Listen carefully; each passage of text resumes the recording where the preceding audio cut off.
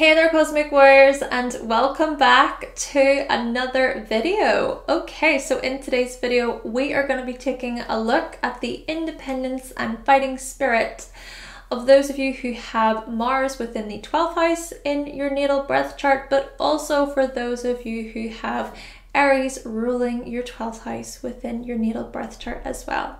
So stay tuned. However, before we do get started, certainly make sure that you give this video a like if you like it.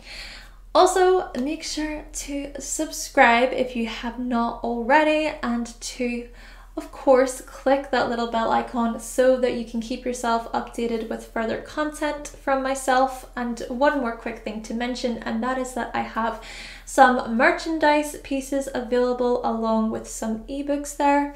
So you can go to the link in the description box below if you are interested. Okay, so with all of those introductions out of the way, Mars in the 12th house and Aries ruling the 12th house, let's do this.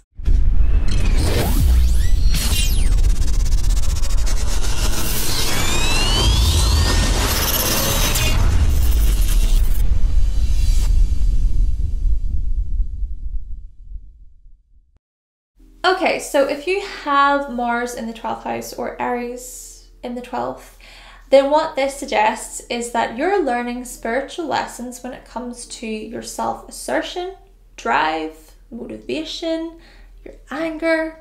Likewise, you're learning spiritual lessons when it comes to how you initiate, act, and pursue. And it's naturally these things that tie in with your independence and your fighting spirit. See, the thing is that you can often struggle to assert yourself as effectively as you would like. And you may also find it difficult to stand up for yourself and to declare, this is who I am and this is what I want. And so therefore you might give into other people's demands and requests quite easily, for example, or you might appease others whilst feeling incredibly bitter deep down. Perhaps certain wants and personal goals weren't welcomed whilst you were growing up. Maybe you grew up in an environment that didn't give you the permission to be yourself, and so perhaps you learned to enjoy your own company more than anything. And so you would escape into your room as a child or as a teenager, and you would get lost in your imaginative desires and wants. Maybe you would actually become quite irritated and angry whenever you were disturbed. Or maybe you would engross yourself in movies and video games and films that involved action and violence and war. After all, within the day-to-day, you weren't allowed to bring out your fighting spirit, and so you find it behind the scenes or within the make-believe. Then again, maybe some of you really took time to figure out an action plan behind the scenes. So you would train, or you would exercise, or you would bring out most of your energy. Maybe you are much more active when you're out of sight or when you're in your own world. And so in this way, you become a machine, but a silent machine. Heck, perhaps others have no clue as to the power of your energy and your drive and your self-assertion. However, the thing about this is that there are still some difficulties here when it comes to bringing these qualities out of you and into the world when dealing with others. In fact, maybe people may think you're a pushover, and so you don't feel like you're taken seriously by others. Maybe you don't feel like you were given a fighting chance growing up, and maybe that creates much grief and sadness within you. Perhaps you often wonder what it would have been like if you were given a better start, or maybe you wish you could go back to the beginning again. And if we were to look at this through a really spiritual lens, maybe in this life you're coming to accept your position rather than dwelling within it. Then again, if we are to look at this in a much more serious way, perhaps you have an overwhelming amount of anger issues, and It's such things that may stem from never coming first, or again, from feeling like you never had a fighting chance, or perhaps they stem from always being the nice guy or gal with an inability to stand up for yourself and fight your corner. And so you have all of these dreams of winning, of accomplishing, of coming first, dreams of being a champion, a warrior. But whether or not these things materialize is debatable. Why? Well, because I think some of you may go through periods where you give up before you even start. Moments when it's easier to just drown yourself in substances that leave you stagnant. Times also when you engage in things like smoking or crime, getting up to no good. Could even be a situation where you take aggression and anger out on yourself. Yeah, some of you can really struggle to see the point in pursuing anything. Mars in the 12th house, Aries ruling the 12th house individuals. So let's address these anger problems some more, because I think this is an important subject to touch on.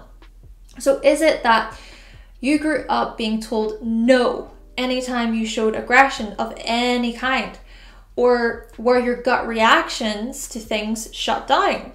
Did it feel as if you weren't allowed to be a person within your own right? Or maybe others didn't believe you when you called others out on their BS. You were called a liar, you were called a fibber, a storyteller. But deep down, you knew you were not making things up. Or perhaps there was deception based around your actions, meaning you were accused of things that you didn't do as a child. Or maybe you were told, oh, that thing you did, it's all in your head, it's all in your imagination. Or you can never do something like that, not you, no way. And so what starts to happen is you bury your independence and you bury your fighting spirit. These things, they are subconsciously tucked away as a means of survival and protection. And so this is why you're coming to learn how to integrate these qualities. Mars in the 12th house, Aries ruling the 12th house individuals. So for example, this could look like you going, you know what? Actually, I am going to achieve my goals. Or this could look like you standing up for yourself and not apologizing for doing so. It's like, no, you pissed me off, so I'm going to express this feeling to you whether you like it or not. See, you might actually view anger as a bad thing, as something that's wrong and devious. Maybe you were told that you weren't allowed to be angry as a child. You would hear often, calm down, you're going to upset such and such. Oh no, you don't want to upset them, do you? Maybe you weren't allowed to rock the boat or go against a parental figure's wishes and demands ever. Maybe one or both of your parents was an enabler, or they would stay silent, or maybe you experienced people who called you selfish and loud anytime you acted in a way that didn't suit them. I mean, how selfish of you, right? Even though their actions were also selfish. Funny that. Still, however, maybe you grew up with these underlying fears of upsetting others because of your selfish desires and wants. And so this is why it's important to integrate anger in a healthy way, because anger is not a bad emotion. All emotions are important because they signal things to us about how we are experiencing the world around us. So this integration could look like you saying, I feel really angry right now because X, Y, and Z. Or this could be where you exercise or you move your body. You know, you get the anger out in some way, because that way you're allowing for the anger to move through the body. Or this could even be where you scream into a pillow or a cushion. And it's interesting because I remember listening to this relationship podcast. I can't remember the name of it, but they mentioned a technique that couples use as a way to get their anger out. So what they do is they push really, really hard on each other. Now, of course, this is not with the intent of hurting each other. It's more of an exercise. It's a healthy exercise between two trusting and consensual adults. So there is that. Though another way is maybe by squeezing really tightly onto a stress ball. Basically, it's about allowing the anger to flow through the body. And it's about accepting that there's times you're gonna feel angry. You're gonna get angry. Then again, perhaps you're someone with these placements who finds it extremely difficult to control your anger at all. Maybe you actually have anger management issues. And perhaps in this way, it would be beneficial to speak to someone more professionally or to seek some type of guidance. However, I'm more under the impression here that anger is something that feels difficult to access, seeing as it is in the 12th house. And perhaps also the bottling up of your anger is linked to not getting what you want or not feeling like you can assert yourself. And so this is also why integrating your assertion and wants is important, because maybe you won't become so annoyed then. And in the process, you will also get in touch with your inner champion, your inner warrior, your inner fighting spirit. This part of you that has what it takes to stand up with courage and bravery. And if we are going to go much deeper, perhaps such things are linked with past experiences, as previously mentioned, or maybe even you were bullied at school or by someone who was supposed to protect you. Then again, maybe you felt like you were in somebody else's shadow. They would take ownership for things that you did whilst you just acted like you were fine with it. Therefore, with the integration process, I think a part of it is about stepping in to say, actually, I did that, or I'll go ahead of you. Or maybe there's something to be said about being straight and forward with others. So being able to lay out a plan or a situation clearly and directly. Or being able to say no, no, without going back on your word or feeling bad about it, or being able to follow things through without second guessing yourself. And perhaps also, there's something so brave about addressing your subconscious. So this idea of unraveling the past, as you start to see where your repressions and your fears and insecurities, etc., where they stem from. But then also being able to make peace with such things as well, if it is that you desire to make peace with such things. Furthermore, I also think it's you, Mars in the 12th house, Aries in the 12th house individuals who have this way of aiding others in their own battles. You somehow manage to urge others to fight for themselves, and you typically stand up for those who have been victimized in some way, shape or form. Indeed, you can act as a champion for those who need it as you stand up on the behalf of others. And to me, that is not selfish at all. In fact, I would say you're more selfless, because you're the types of people who really go out of your way to help others. You're great at getting other people back on their feet after they've been hit, after they've been knocked down. But just be cautious, I suppose, of your tendency of attracting people who showcase violence towards you, people who pose a threat towards you.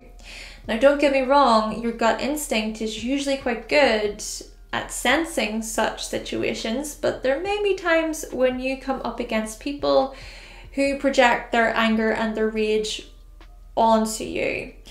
They might even call you the bad guy because they're the ones who are in denial of their own shitty behavior, okay? Though just going along the lines of independence, guess what? It's also independence you're coming to integrate. See, you might have grown up in an environment where things were handed to you, or maybe you were watched a lot by your parents. Basically, you might have been smothered, highly sheltered. But what your parents didn't realize is that they weren't actually keeping you as safe as they thought.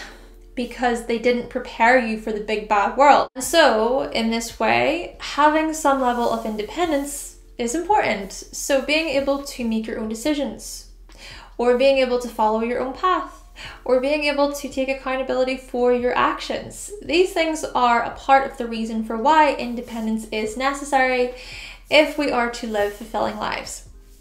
Now, with all these things being said, well, there's also a transcendence process involved when it comes to the 12th house. So this idea of rising above and triumphing over the things that limit us in life. And so in the case of you, Mars in the 12th house, Aries in the 12th house individuals, perhaps you're learning how to transcend your anger, for example. So looking at times when your anger hinders you and limits you. Maybe this could look like you choosing your battles more wisely, or this could be a situation where you take some time to reflect on things that make you angry and that trigger you.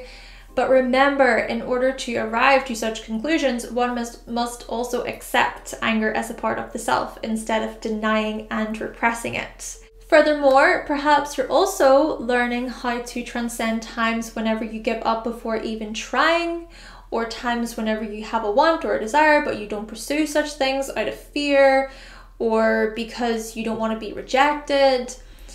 Perhaps by integrating and transcending, you won't feel so bitter, or you won't harbor so much resentment towards the world.